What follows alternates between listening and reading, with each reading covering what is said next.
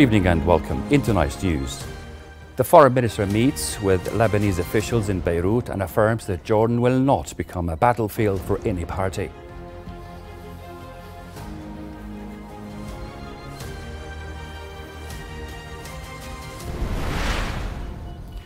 Israeli occupation forces commit 4 massacres in Gaza, killing 39 Palestinians and injuring 137 others.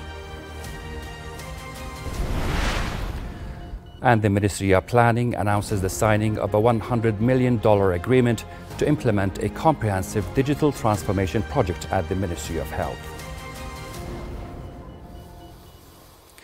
To the details, hello and welcome again. Former President of the Higher Administrative Court, Judge Mahmoud Ababne, has been sworn in before His Majesty King Abdullah as President of the Judicial Council following a royal decree.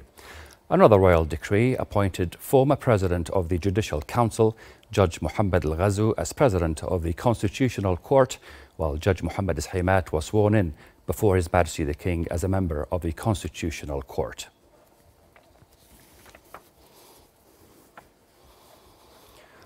Under the directives of His Majesty King Abdullah II, Jordan today evacuated 44 Jordanian citizens from Lebanon via a military aircraft belonging to the Royal Jordanian Air Force. The aircraft arrived at Rafiq al-Hariri International Airport this morning, carrying humanitarian aid for the Lebanese people.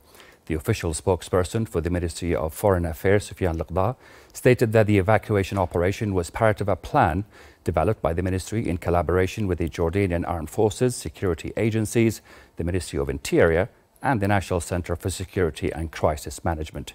The aim is to ensure the safe return of Jordanian citizens in Lebanon to the kingdom amidst the ongoing Israeli aggression against Lebanese territory. Foreign Minister Ayman al-Safadi affirmed that Jordan will not become a battlefield for any party and will not permit violations of its airspace and sovereignty.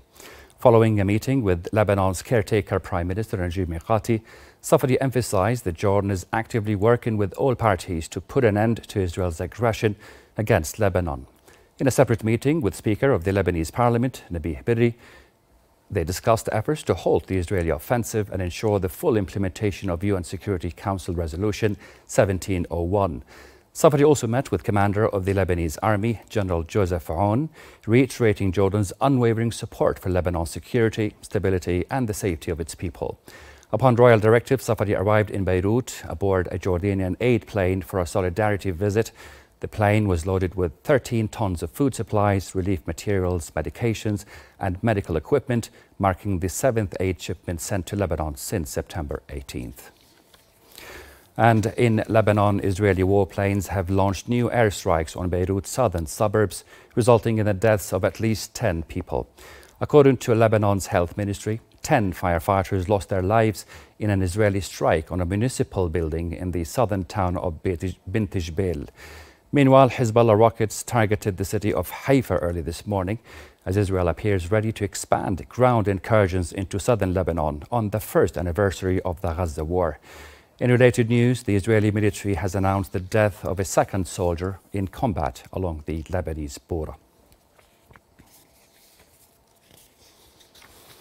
Turning now to the Gaza Strip, where Israeli occupation forces have reportedly committed 4 massacres, killing 39 Palestinians and injuring 137 others just in the past 24 hours. Israel has intensified its air and ground offensive in Gaza, targeting Hamas fighters and command posts as both sides observe the first anniversary of the war. As Israel's genocidal war on Gaza marks 1 year, Gaza's health ministry reports that at least 41,900 Palestinians have been killed and more than 97,300 others have been injured since the onset of Israel's unrelenting attacks. And in the occupied West Bank, a Palestinian child was killed and 8 others were injured during Israeli military incursion into the Qalandia refugee camp north of occupied Jerusalem. In related developments, Israeli occupation forces arrested 50 Palestinians during raids across various parts of the occupied West Bank. Back here at home, the Ministry of Planning and International Cooperation has announced the signing of a $100 million agreement with the Abu Dhabi Fund for Development. This partnership aims to implement a comprehensive digital transformation project at the Ministry of Health. The agreement was signed by Minister of Digital Economy and Entrepreneurship, Sami Smirat, alongside Chief Operating Officer of Presight, Adil Al-Sharji. Presight is a prominent Abu Dhabi-based company specializing in artificial intelligence and big data analytics. This initiative is set to enhance the health services available to citizens, tackle existing challenges within the health sector, and ensure that the Kingdom keeps pace with modern technological advancements in healthcare. Thank you so much for your time.